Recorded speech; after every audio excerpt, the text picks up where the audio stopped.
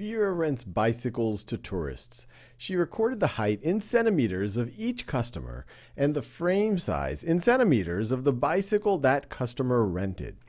After plotting her results, Vera noticed that the relationship between the two variables was fairly linear, so she used the data to calculate the following least squares regression equation for predicting bicycle frame size from the height of the customer. And this is the equation.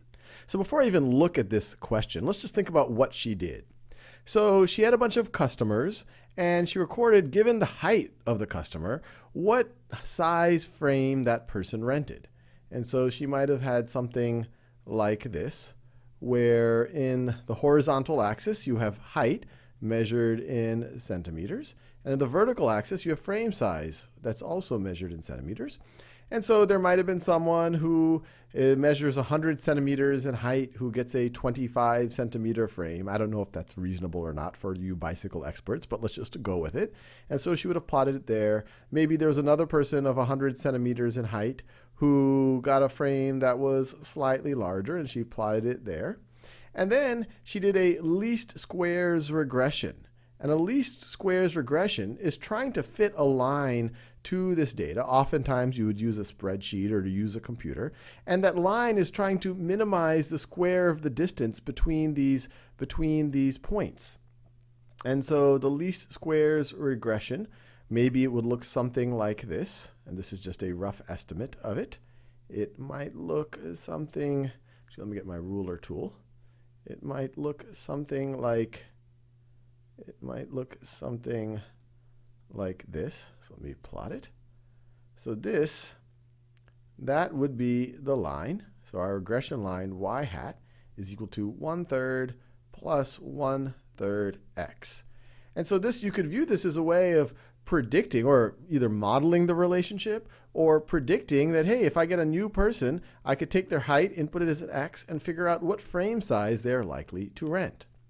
But they ask us, what is the residual of a customer with a height of 155 centimeters who rents a bike with a 51 centimeter frame? So how do we think about this? Well, the residual is going to be the difference between what they actually produce and what our regression line would have predicted. So we could say residual, let me write it this way. Residual is going to be actual minus predicted.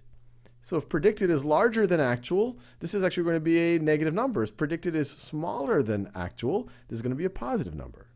Well, we know the actual. They tell us that. They tell us that they rent, the 155 centimeter person rents a bike with a 51 centimeter frame. So this is 51 centimeters. But what is the predicted? Well, that's where we can use our regression equation that Vera came up with.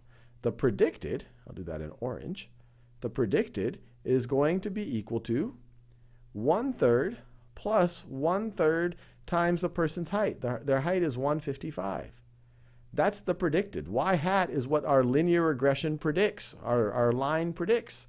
So what is this going to be? This is going to be equal to 1/3 plus 155 over 3, which is equal to 156 over 3, which comes out nicely to 52. So the predicted on our line is 52. And so here, so this person is 155. We can plot them right over here. 155. They're coming in slightly below the line.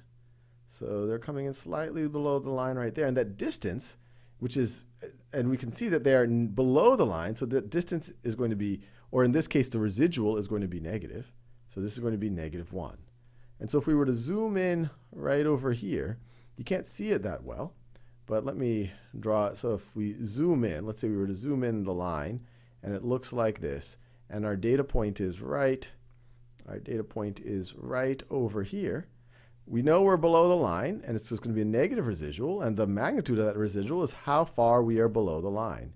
And in this case, it is -1. And so that is our residual. This is what the actual data minus what was predicted by our regression line.